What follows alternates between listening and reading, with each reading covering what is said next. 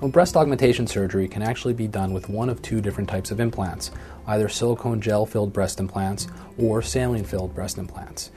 The interesting thing about these implants is that the outer membrane is made up of a semi-solid silicone membrane. It is identical in either type of implant. The main difference is what's inside.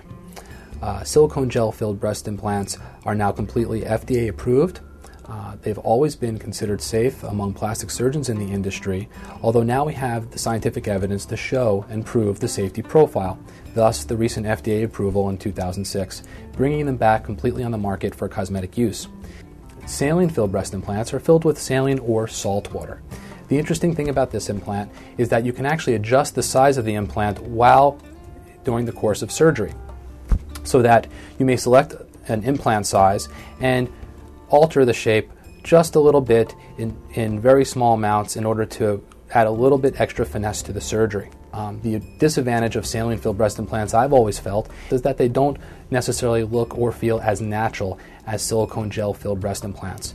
Of course, we perform both at the Premier Plastic Surgery Center of New Jersey, and ultimately the decision is completely up to the patient. Part of our decision-making process is I sit with the patients and I hand them one of each type of implant, and we look at them together and we discuss the advantages or disadvantages of each. One of the things that I like to tell my patients is that if they have any trouble whatsoever with the thought of using a silicone gel breast implant, then they should just go with a saline-filled breast implant. We've been using this implant for years, and it's provided fantastic natural results